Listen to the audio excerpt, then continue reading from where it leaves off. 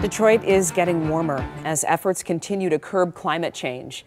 According to the nonprofit Climate Central, Detroit's average winter temperature has warmed 4.6 degrees since 1970. That's higher than the nation's overall change of 3.3 degrees. Tonight, 7 Action News reporter Sarah Grimmer going in depth with how the shift in climate affects our winters. If you want to speak to someone who knows firsthand just how much Michigan's climate has changed, head to a ski resort like Mount Holly, where they rely on the winter weather. We haven't been able to add snow for probably 10 days to as long ago as 2 weeks. Mark Tibbetts has worked at Mount Holly for 46 years. He's groomed these hills and says from behind the windshield, he's watched our winters change. Is the amount of snow that you see naturally today different than what you saw 40-some years ago? Yes, it is, most assuredly. We recognized actually by the mid-'80s that snow making was going to be the wave of the future if we were going to stay alive.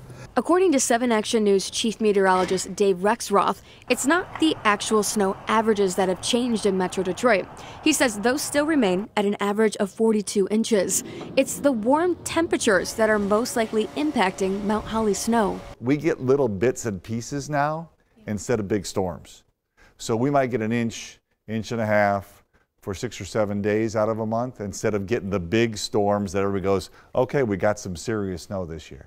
Detroit's average winter temperature has warmed 4.6 degrees since 1970.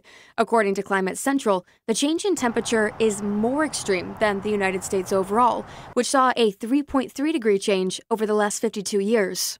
But we have a great impact during the winter because of our lakes. So when you warm things up, you put more moisture in the air. Rexroth tells me that in addition to the warmer temps, he's also noticed that our winters are now starting a little later. They're backloaded, with most of our snowfall coming in the second half of January and February. As far as this winter, there's real strong correlation to a wetter than normal winter for Michigan.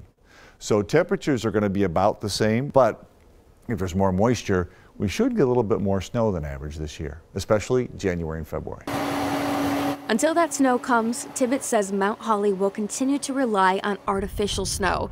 The good news? Little secret, don't tell anybody I told you. This year, it looks like right about Christmas time, we should get a cold blast and a blast of snow. And just so you know, you still can enjoy the slopes here at Mount Holly all winter. Whether it be real snow or artificial, they're open 7 days a week. Reporting in Holly, Sarah Grimmer, 7 Action News. All right, so the cat's out of the bag.